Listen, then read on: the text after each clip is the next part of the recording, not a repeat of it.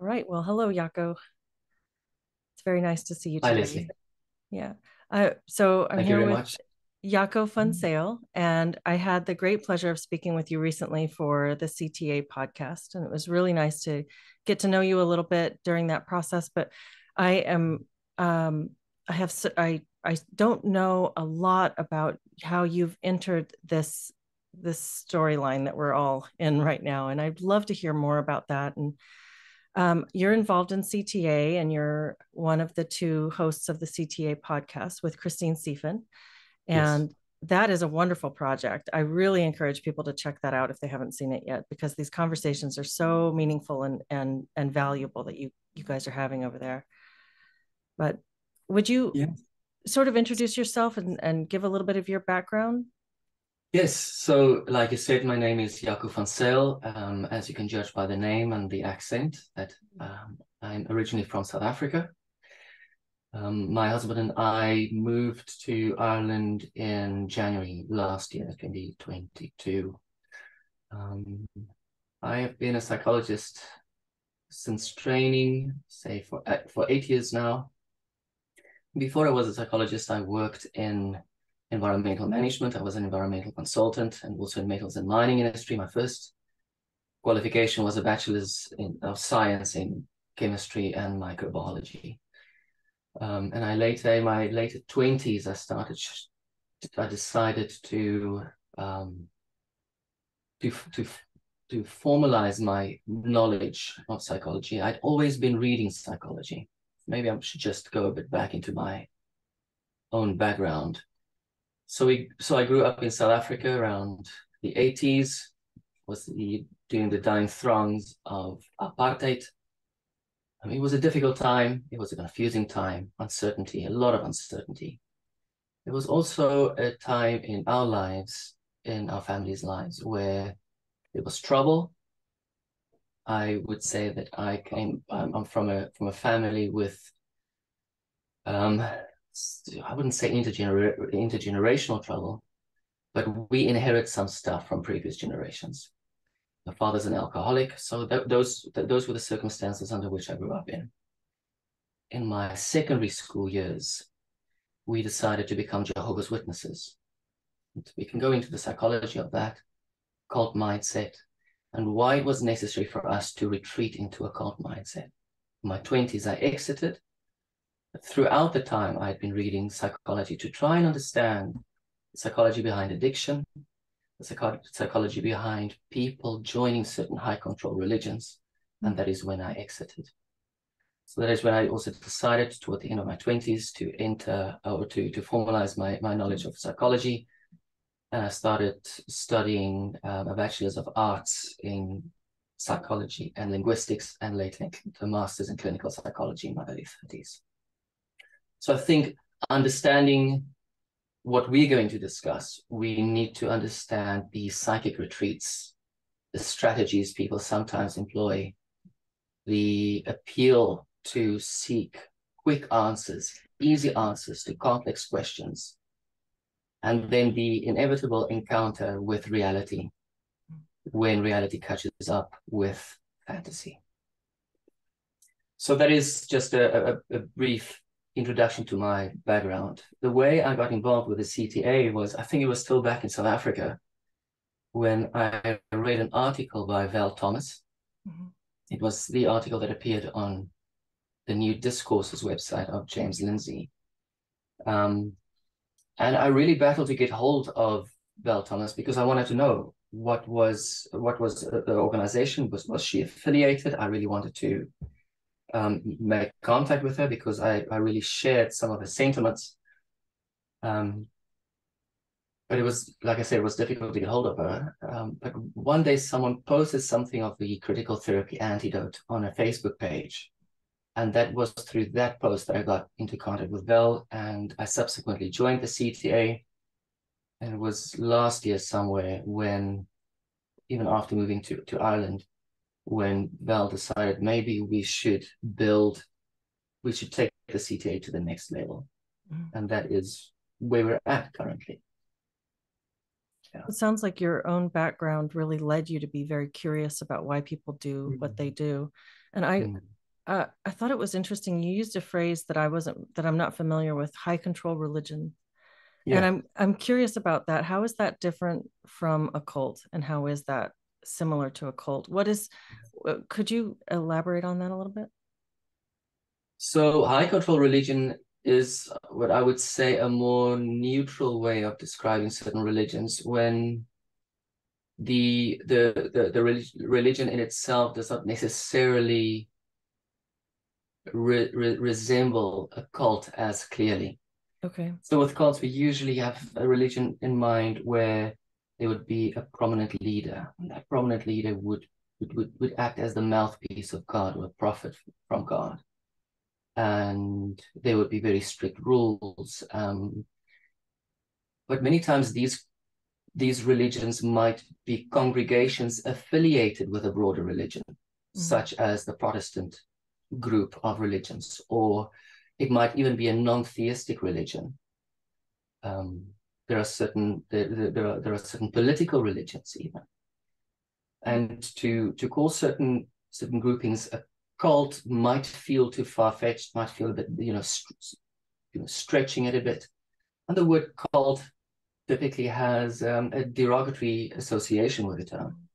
So high control religion is, in my opinion, a much more appropriate description of what is actually going on. There is a strict, a severe imposition of religious tenets, policing thought control, conscience control,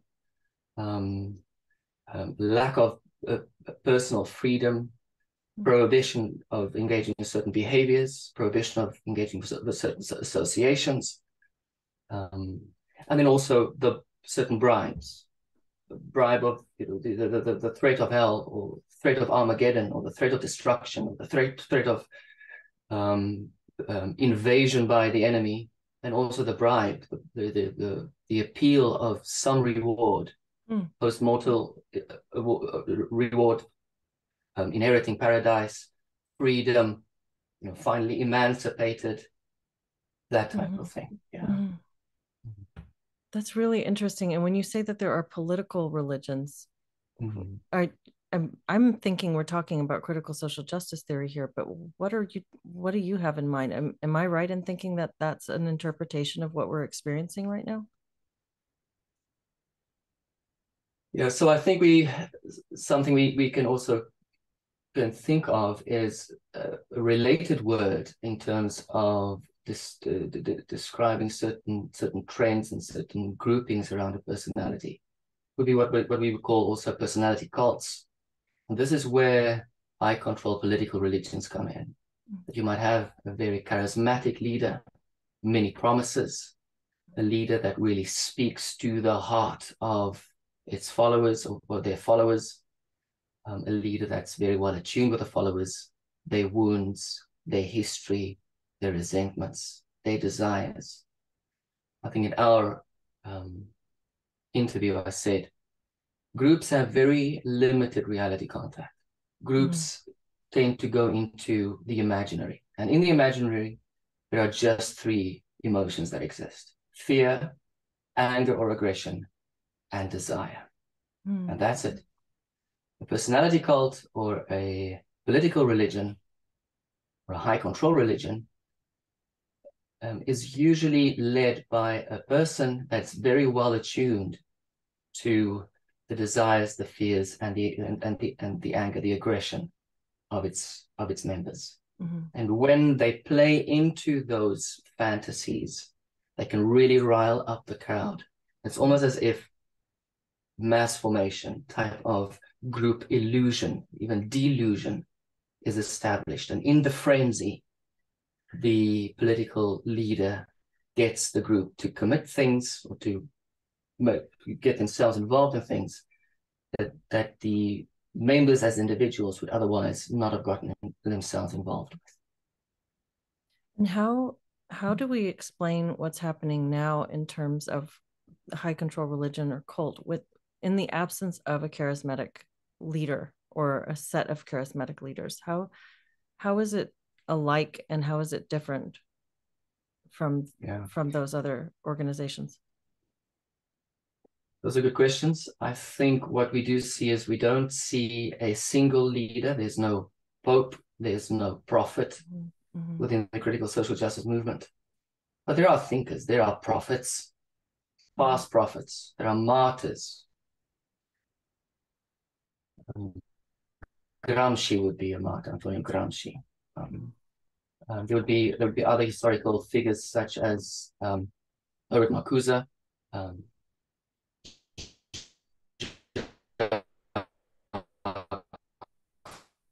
Foucault. So these would be the prophets of the critical social justice. So asked me about how do we see the critical social justice movement? Is it a type of a political setup? It is most certainly political. They also have their mouthpieces today.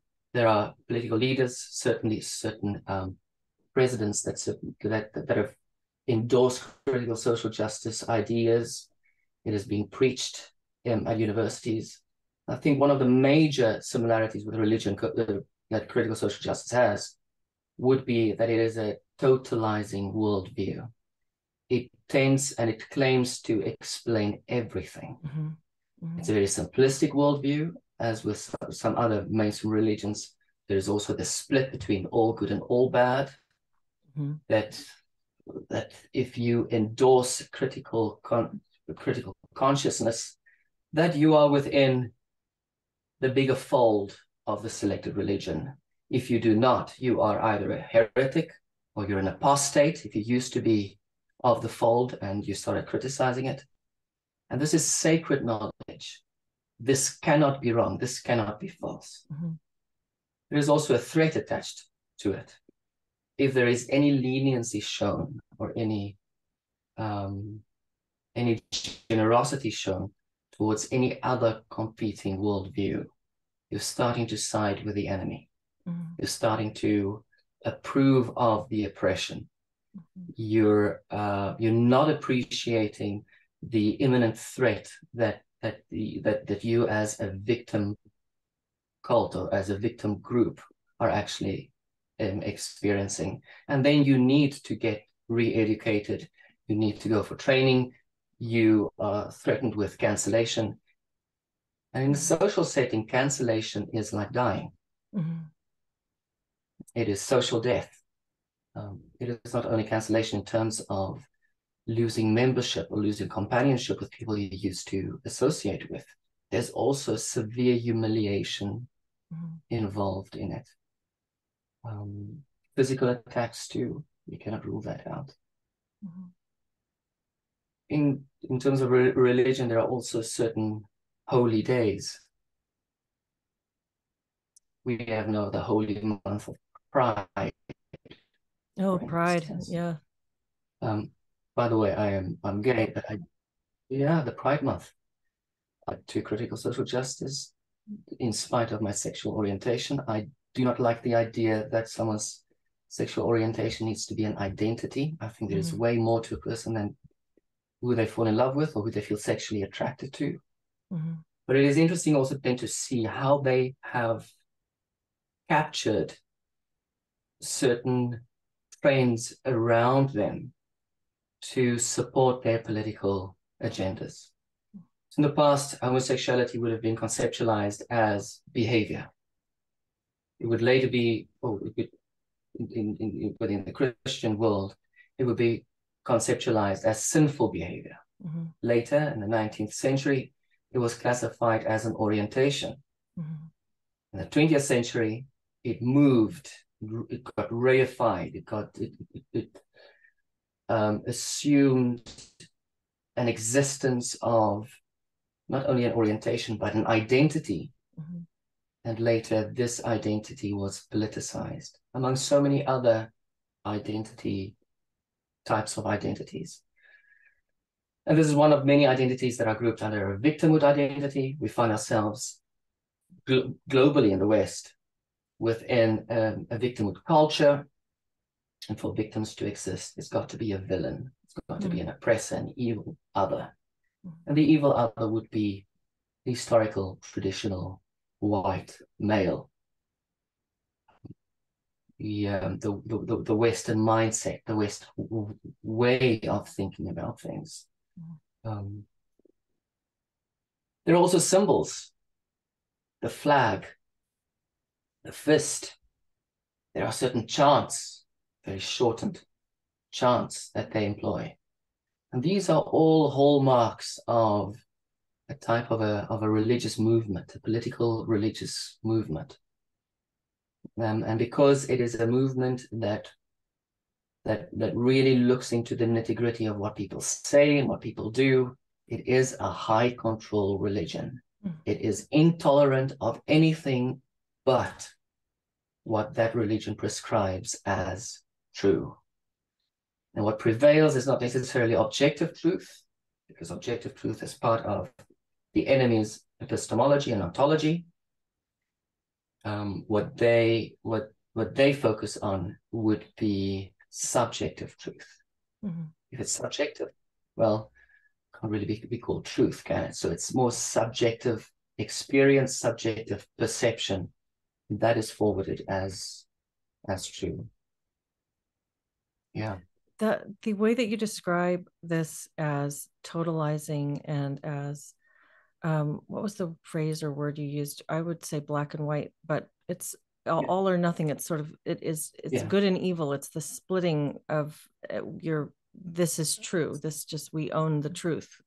That I think that those things were so, they presented really obvious red flags for me when I was encountering this, when I first started encountering it, especially when I was in graduate school. And how do you make sense of the fact that this has taken such a hold in psychology? This is the thing that puzzles me, because these are people that you would think would have been primed to see this coming and be aware of it and know how to mitigate for this. And yet it's being pushed through the schools of psychology, and it subverts everything that we learned prior to the implementation of this social justice ideology. It stands in opposition to the training that psychologists and psychology students will have had over the years. Why is this taking hold there, and how do you make sense of that? Yeah, those are good questions. The impression that I get is as follows. I think it has something to do with the history of psychology, where very early on the Frankfurt School started to use psychoanalysis as a way to understand society, and they weaponized psychoanalysis in their critique of society. And they imposed some of their newly formulated ideas, political ideas, with their psychoanalytic understanding in mind. So I think there is something in the history of particularly psychoanalysis and Marxism, because along the psychoanalytic history, Marxism was the source of this collusion between psychoanalysis and what we currently have, critical social justice. And I think also because psychology is part of the humanities, obviously they integrated Jacques Foucault, which is then from a different historical stream of postmodernism, where it is questioned as to whether what you believe as truth, whether it is actually true, or just to question how much of your own stuff do you read into interpreting what you claim to be objective truth. And that is okay, because one can use that to more stringently look at what we try to measure, what we call convergence of measurements, in other words, different methods of trying to determine what is true, so as to determine how accurately our conclusion reflects reality. But that starts being infiltrated, and I think Foucault's idea of biopower, namely the suspicion that we tend to believe what is imposed upon us by institutions that are inevitably very, very powerful, or ostensibly very, very powerful, that we tend to be biased in what we consider to be true. And that is where the suspicion came in. But with the suspicion, also the rhetoric, the discourse of victimhood. There we have, again, the Marxists to blame, because the Marxists moved from a class-based resentment and class-based inequality to an identity-based resentment and identity-based inequality, to look through the lens of identity and to determine without question that certain identities will be threatened, others will be privileged, and to have that mindset, that it is a paranoid mindset in mind, and to judge everything that happens around you through that lens. And that is how it got infiltrated into humanities, it got brought over into psychology, and that initially it was a way, it was a worldview, one of many through which we can look at reality. Because this worldview does not tolerate anything else, conflict started to exist between worldviews that stand for things that this other worldview clearly condemns. And through this one worldview of so-called compassion, the train moved into the direction where they had to decide, are we going to tolerate these competing worldviews knowing that they cause harm? And that is how incrementally tolerance of competing worldviews got reduced, and this one worldview started taking over the psychological field. It also came with multiculturalism. Okay. Where certain other ways of thinking need to be incorporated into the psychological field, and I'm okay with it. I'm really okay with sitting with someone in therapy having adequate knowledge of, say, Islam or Hinduism or whatever the case may be, and using the concepts, using their way of thinking, and eliciting certain internal conflicts they might have psychologically, getting them to process what's still left unprocessed. I'm really just fine with it. But I think the thing that got in, that actually sabotaged the psychological field would be the discourse of resentment. Many activists came into psychology too, and they had this discourse of resentment. And it is within this discourse that we are being taught psychology now, and that we resent certain identities. We resent our society as a whole because it is largely oppressive. And it is within this discourse that psychology currently exists. Well, thank you so much for that deep dive there, because I think that helps to frame things in a way that makes sense of the takeover that we've experienced. And I think that you said something about weaponizing psychoanalytic theory as a means of understanding society and then reshaping individuals. I think that's really, really it's really fascinating, and I'd love to hear more about that. And but I kind of come back to, as a student, an undergrad student of psychology and social psychology, prior to this stuff really taking the place that it's taking in our programs right now, I feel like I was taught the very things that I needed to know to understand what I was seeing when I started seeing this happen. And so it's the individual professors and the people leading these programs. Maybe this is kind of getting into the weeds and being a little stubborn about trying to understand this, but I don't understand how these people could make a shift from teaching you the very tools that you needed to understand these logical inconsistencies and these emotional traps that we've fallen into as we've moved into these discourses of resentment, as you call them, which I think is a really great phrase. And it just seems like it's going to be probably a different story for every individual, because at the end of the day, we all are individuals coping with this in our own way. But there are overarching patterns that I'm struggling to understand how people have allowed themselves to go from critical thinkers who understand these group dynamics to agents of something like this high control religion. Well, we can actually, how about you and I think together about this?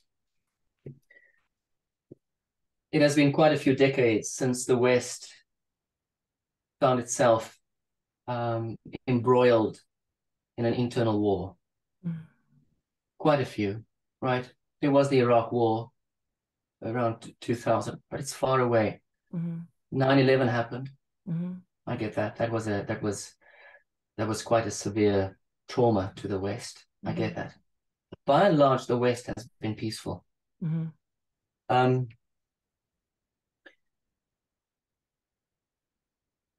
There's been so there's been a growth in comfort in the West. It inevitably created a society in which suffering was no longer something that revolved around issues of survival. Okay. Suffering started to revolve around issues of comfort, emotional suffering, imagined suffering.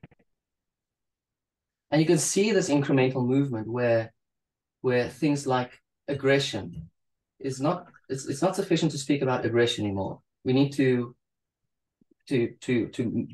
think around microaggressions.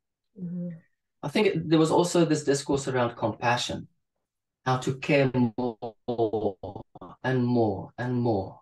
Many people were uplifted out of poverty.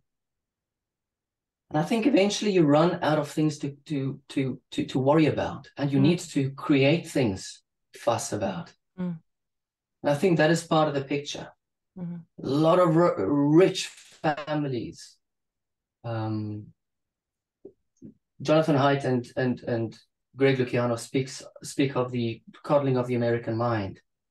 During the 80s, there were a bout of kidnappings in the US. So helicopter parenting started to take place, where children were no longer permitted to explore the world more freely without mommy or daddy intervening preemptively. That needs to be thought about too. I just scribbled a few things. We need to think about social media too, where appearances is everything. The entertainment industry. Just this morning, I told someone that programs like Britain's Got Talent, America's Got Talent, Idols, etc., they really push this idea that someone with talent isn't enough. It's got to be someone with talent and a story to tell. So that is what we call the commodification of suffering. In other words, people get rewarded for suffering. There are other two authors, Campbell and Manning. They have written a lot on microaggressions, where they show that our society has moved from a dignity society to a victimhood society. Oh, a dignity society to a victimhood society. To a victimhood society. Okay. In certain society, we've got honor societies, we've got dignity societies, but we've got victimhood societies.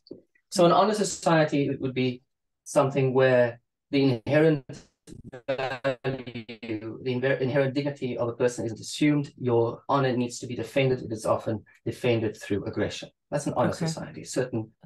Like in Asia, in Africa, there are honor societies. A dignity society is a society in which inherent dignity is assumed. There are certain institutions that will protect your dignity should you be threatened violently, and should the insult to your dignity be so severe that couldn't defend yourself. So there are institutions to help you also protect your dignity. With victimhood, it is a mixture of the two. So where just people, real quick, right. Going back to the dignity, because there's a little bit of a disturbance on the line, and there was a brief cutting. I don't know if that'll come through in the recording, but I just want to clarify. So you say in a dignity society, there are institutions that will protect, that dignity is assumed, and institutions will protect your dignity. What do you mean by that? So suppose there is a severe crime injuria, severe insult to a person's dignity in the form of vicious gossip. Okay. Instead of attacking the perpetrator, which would be the case in an honest society, we don't resort to violence that way. There are institutions through which we work that could remedy this so that the dignity of all people could be protected. So like the legal system. The legal system. Okay. In a victimhood society, people do resort to violence. Violence is justified. Language is to be policed. Small slights are considered to be microaggressions, and that would be a justification for retaliatory attack. And then they would also not just use institutions to remedy the situation, they rile up institutions to fight the fight of these victims. So it is within this resentment narrative that that victim societies exist. So victimhood society is a combination of the honor society, right, and the dignity society. Okay, so it is a combination of elements of the honor society, namely that if a person were to be insulted, that person would have to defend their honor. That is what the victims also do. In a dignity society, we have this saying, sticks and stones will break my bones, but words won't hurt me, or something like that. So many times we brush off certain verbal insults as insignificant because we're convinced of our internal dignity. That is not assumed in a victimhood society. And that is why they tend to use institutions so viciously and so aggressively to fight against even minor slights. So that's the victimhood society. So I think that also needs to be incorporated into our assessment as to what went wrong. It was also the disappearance of religion. Gradual disappearance of religion. Religion serves as a map. Meaning making takes place through the eyes of religion, not just meaning making of your own existence, meaning making of the purpose of your purpose on earth. And it is interesting that I recently watched the video Affirmation Generation. It's on transitioning children, and toward the end, Lisa Marchiana says, we see that our society is suffering from a disease of soul. And that is the condition of a sense of meaninglessness. In the past, you would have a trade, a family trade, and that gave you a lot of meaning. Many of the things our forefathers wrestled with were much closer to survival issues compared to how they are these days. Now, these days, we do not have these crucial issues around which we can build meaning. We do not have religion featuring as strongly around which we can create meaning. So people exist in a void without meaning, and then they tend to resort to activism as a means to fill that void. And I think there was also a shift now recently from we used to think in psychology, we used to think in terms of the biopsychosocial model. In psychoanalysis, certainly, we focused on the individual. But there was a major shift to start focusing on the social, where they started looking at what might be wrong socially as part of the reason for individual ailments. And I think with all that we've already mentioned, the victim society, the discourse of resentment, certain identities that got politicized, the lack of meaning, the disappearance of religion, this all, and then also certain events around the world, the election of Donald Trump maybe, and also the death of George Floyd. These were interpreted as assaults on minorities, and I think these were all punctuations in the larger march up to where we find ourselves currently, where everything is social justice, everything is interpreted through a woke worldview. Media too. Media thrives on this. Media wants conflict. They want controversy. It's not. When media says, yes, but we want peace, we want harmony, they lie. It's not true. Mainstream media wants controversy. Think about it. If there were no controversy, it would be game over for them. And even within the woke worldview, there is no end in sight. There is only perpetual dismantling, problematizing, destroying.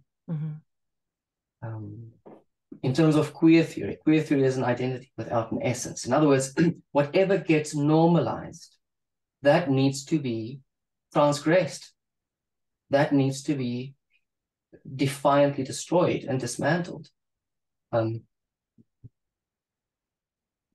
mentioned something around queer theory and I got a thought. Well, it will come back now. So this coddling, the sensitivity around words. I think also in terms of this heroism that we see among people, that they might find themselves among the oppressor group in terms of group identity, and they want to be saviors of the minorities. So they're really committed to fight their cause for them. This is all a confluence into what we have today, and that is what I wanted to say. The perpetual dismantling of things. There is no end. There is no end point in sight.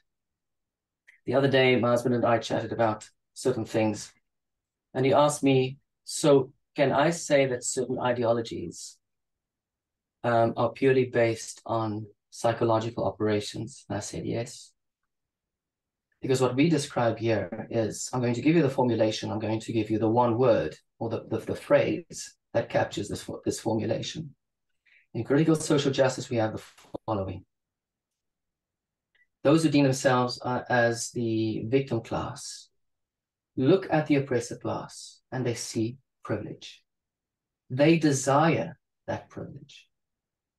Instead of learning from the oppressor class, instead of empowering themselves, instead of cooperating with that class, instead of building resources, internal resources and capabilities to also be beneficiaries, to also be privileged, they instead resort to destruction of what they have.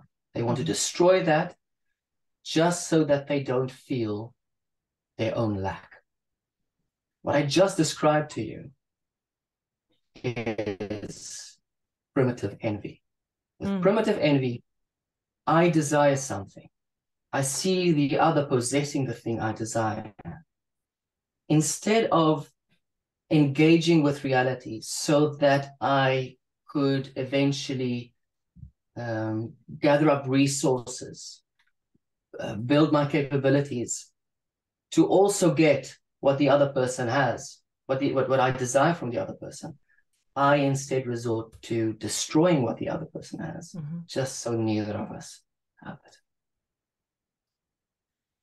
And that is the psychological operation upon which critical social justice is built. It is a philosophically sophistication of destructive, primitive envy. Primitive envy. I've never heard that phrase before, and I really like that a lot. It feels like a good description. It's what now? Kleinian phrase. So Melanie Klein, the British psychoanalyst. Melanie Klein. She goes into quite some depth, Melanie Klein, of critical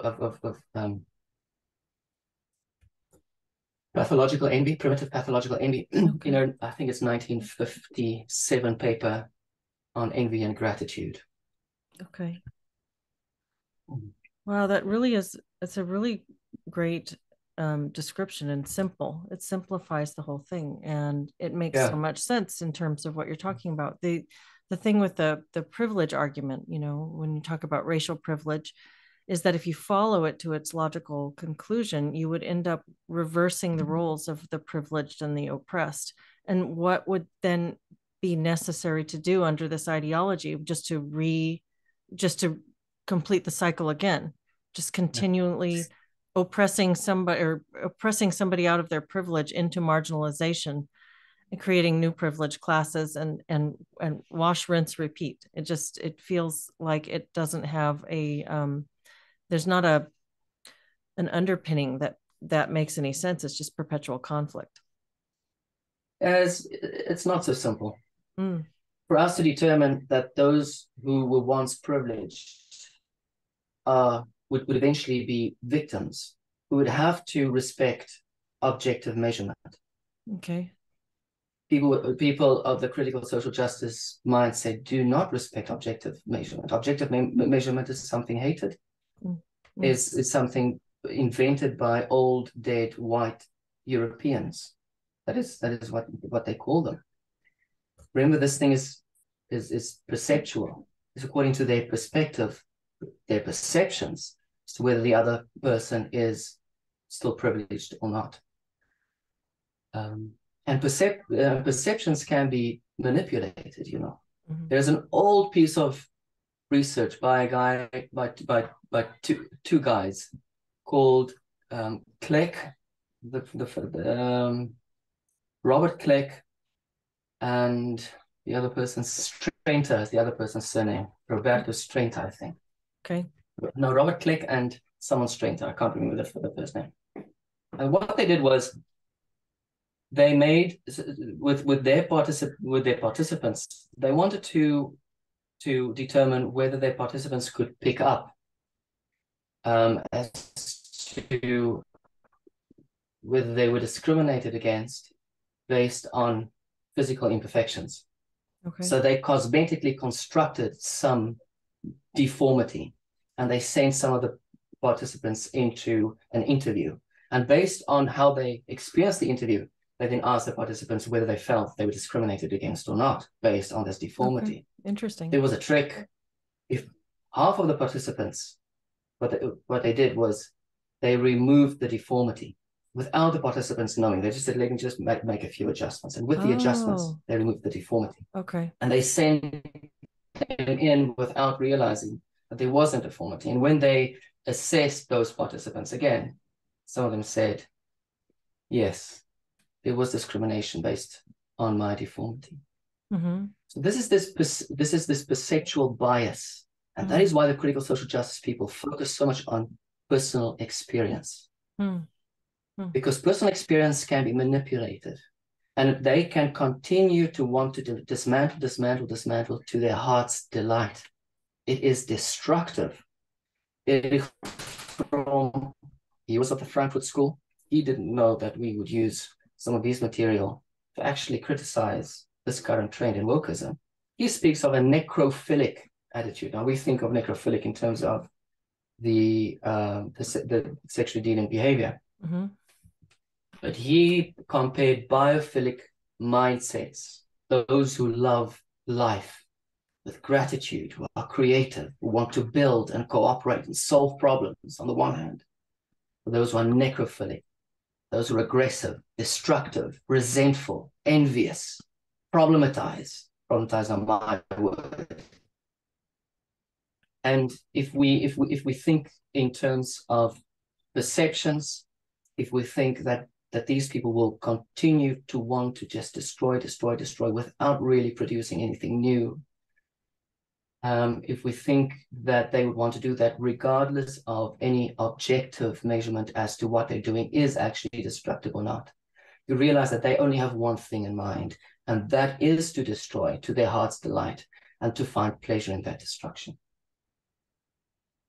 That is a really um, that's really enlightening and really interesting, the biophilic and necrophilic distinction. And your point about objective measurement, so the way that I was conceptualizing this was as a cycle of oppression and marginalization and privilege. Yeah. But what you're really describing is a never-ending march of continued destruction. And so you can alter perceptions in order to continue to come up with reasons to perpetually either identify even a formerly, quote, privileged group, which now has been stripped of their privileges. They can still be identified with their former privileges and targeted for further destruction until they're pretty much annihilated. And then you just add more characters to that. You just add whoever's adjacent to that and continue to march forward. It's a different picture. Right. And then they will move to the next target to destroy. You see, I think it was 2 or 3 years ago, I wrote an article for Marianne West, The Psychology of Critical Social Justice. And in that article, I made mention of the way critical social justice activists experience and use history. To them, history does not exist as something historical. So Vamek Volkan is a psychoanalyst, and he uses this phrase, this expression, there is time collapse. So there's perceived insult. There is time collapse to something in the past. So something in the present resembles something in the past. It's almost as if they resurrect the historical conflict and they psychologically enact that conflict in the here and the now, only with new role players in the game. So they could destroy what is currently identified as the oppressor, and they could obliterate that oppressor. But remember, history would still exist for them, and that would still fuel them to move on to the next identity to destroy. Because there is no critical self-reflection here, there is no way for them to say, hang on, guys, I think we're messing up big time. Within that mindset of primitive envy, the self is idealized. Okay. So by virtue of the self's experienced or perceived suffering, no behavior would be considered to be too immoral or too heinous that it couldn't be justified by that suffering. So whatever they do, it is justified. There is no built-in self-correction. There is time collapse that takes place. They thrive on historical insults, historical defeats, and that fuels their resentment and their determination to continue to destroy and to celebrate their destruction. I think we certainly see that in these current movements. And you're welcome to tell me where I may be exaggerating to a bit or a lot. I know I'm just sort of taking this in, and I feel like you've offered a lot of really helpful new concepts that I'm hearing for the first time. So this is really fascinating. I hope if you have links to some of the articles that you've referenced or the papers that you've referenced, I would love to include them in the notes here so that people can follow those and read more, if you don't mind. Absolutely. Yeah. And absolutely. So in terms of the resentment discourse, as you call it, and I think that's a really brilliant way to talk about it. What is that doing to our kids? Because this is another place we're just seeing this. I feel like the primary place people are encountering this is through the education system right now. And that goes from little children all the way up to, graduate students. But we're seeing this come through in our children's curricula, and that is really concerning. So what are your thoughts on what we are experiencing in our youth education? So I recently attended a conference in Killarney here in Ireland. And one of the items on the agenda was a talk on books that appear on bookshelves, but also in libraries, focusing on transing children. When you read some of the things that those authors include in those books, you can see that they're already starting, or they've already infused this discourse with resentment. Mm-hmm. I would say things like, my parents didn't love me in this body, but my new family will love me in my new body. Mm-hmm. Things like those. Mm-hmm. I recently saw a cartoon where it's again meant for kids, where there are two dinosaurs, two eggs, and the one kid says, "Look, those are two dinosaurs, but they are two daddies, and look, they cannot have kids, but they really want to have kids. That is so unfair. See that resentment? That is so unfair." So they frame it as something compassionate. They want to militarize children on the basis of compassion, to intervene into these victims who find themselves suffering because of an unfair system, where certain people couldn't have babies, other people couldn't be accepted for who they are because they were born in the wrong body. And then along with it, Leslie, we see the infiltration of age-inappropriate material. Mm-hmm. I mean, in the US, we have seen, some recent examples of parents standing up against this tendency of books ending up in libraries that are most certainly should be considered pornographic, mm-hmm. discussing things that we couldn't even say right here without clicking made for adults or not appropriate for children, mm-hmm. when you broadcast this on YouTube. And my question is, how did they get that far? Think about Drag Queen Story Hour, mm-hmm. where there are mothers taking their young toddlers, kids, to Drag Queen Story Hour. It's mm-hmm. not the same mistake as in the old days, taking your kids to go watch the pantomime, mm-hmm. where funny old men dress as women and they behave silly, and everybody knows that they're just men trying to be women, and they're sucking at it in any way. It was just great fun. This isn't the same. Something similar, but again, within a different discourse. Mm-hmm. It's an activist discourse. It's an activist discourse, building upon resentment, and also building upon this notion that something is withheld from you. Mm. Society is withholding something from you that you are entitled to. Mm. Mm-hmm. Kwame Volkan uses the expression entitlement ideology. Mm-hmm. And because you're entitled to it, and because by virtue of their withholding it from you, that justifies your aggressive retaliation to reclaim what is rightfully yours. And these are children. One would think that parents would hold the line.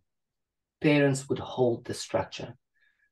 I am all for age-appropriate, gradual introduction to things that are sensitive and risky, such as sexual behavior, by all means. But it has to be within a specific discourse. And it is a discourse of seriousness, of caution, because of various health and societal risks that they could get themselves embroiled in if they are not cautious.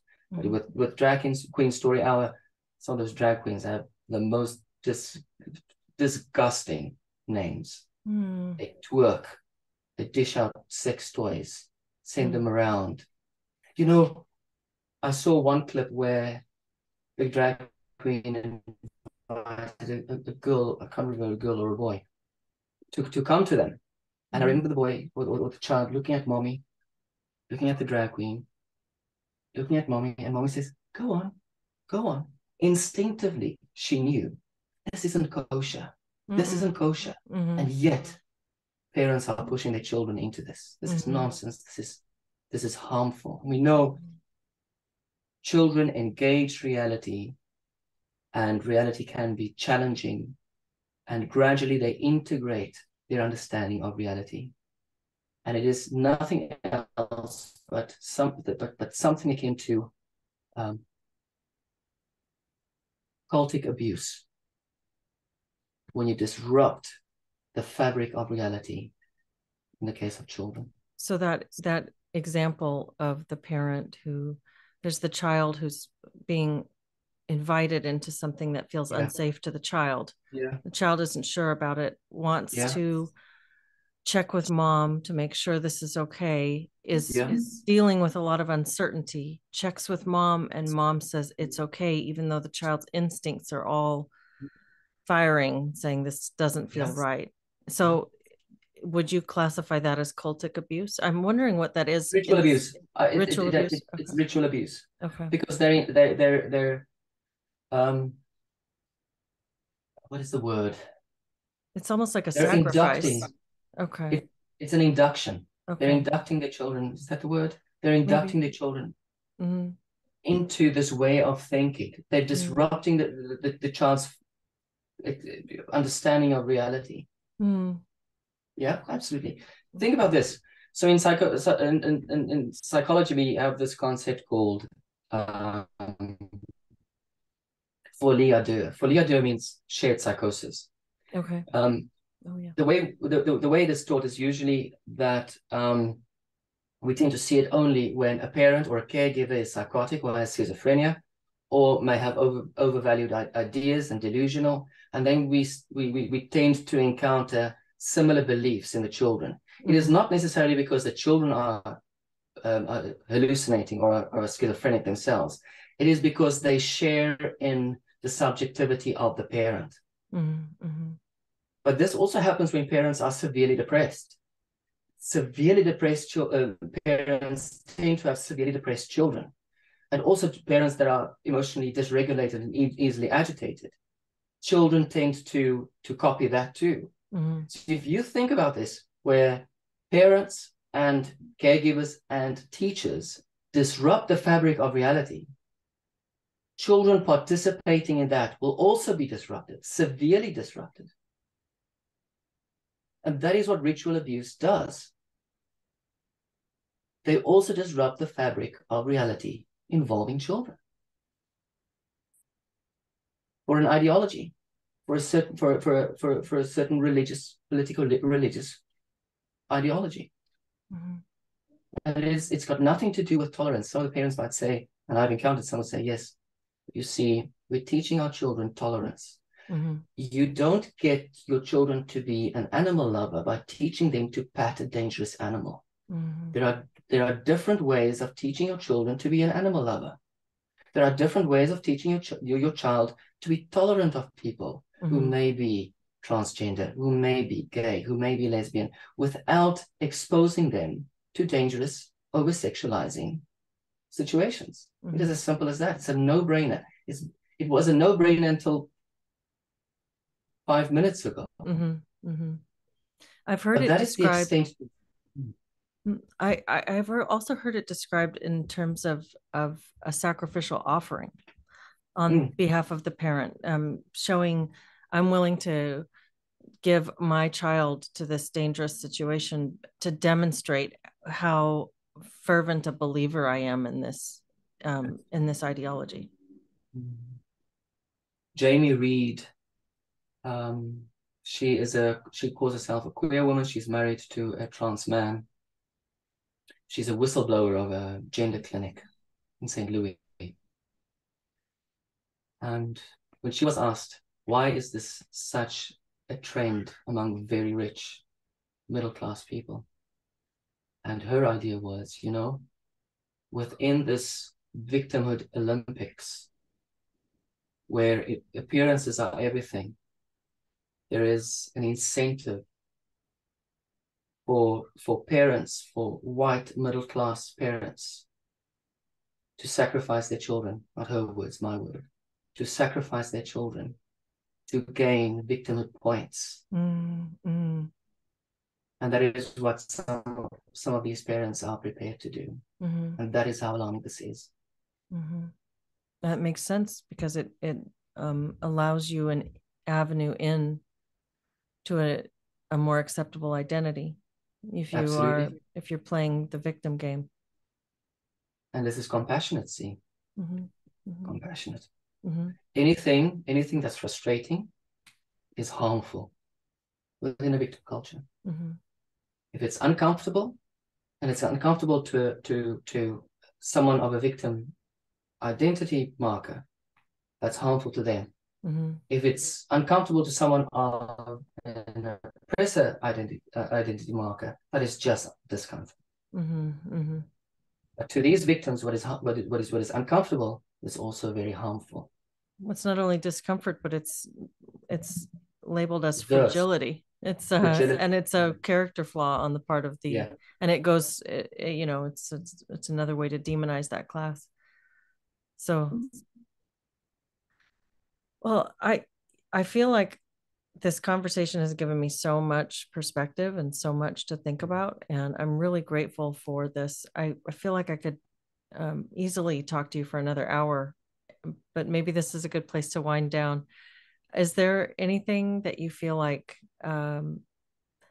you want we didn't address that we should bring up? Any final thoughts or a summary that you'd like to direct people to, and to do more reading or more listening on this? Someone else formulated this trend in the Oedipal drama, what we understand in psychoanalysis to be the Oedipus complex or the Oedipal drama. It is an author named Howard Schwartz, and he wrote of the psychology of political correctness. And it is a very interesting summary that he made in some of his books, and obviously with a lot of examples, where there is this collusion between the mother and the child, and it's a collusion in hostility against a father that is deemed oppressive. And that is a lovely metaphor, not lovely, but I mean, that is a very apt metaphor to describe the dynamics of today, where comfort is everything, where there is this wish to resume an innocent, pristine self, where I can do anything, I can engage in anything to my heart's delight, and anything that limits my full, unbridled expression of desire, obtaining of pleasure, is deemed oppressive. And that quite aptly summarizes what we see around us today. Howard Schwartz. Okay. No, I think that's really interesting, and I'm really grateful for the way that you've framed this. There's so much about this that I think has been destabilizing and confusing for me as an adult, let alone for the children that are hearing this. So it's really helpful to hear a clear and sober analysis of the things that are going on underneath. I hope it was what clear. We're seeing. It was very helpful. So thank you again for joining me today. I really enjoyed this conversation. Thank you for your time, and I hope we can have another one. I hope so too. Yeah, I'd like that. Thanks. Thank you.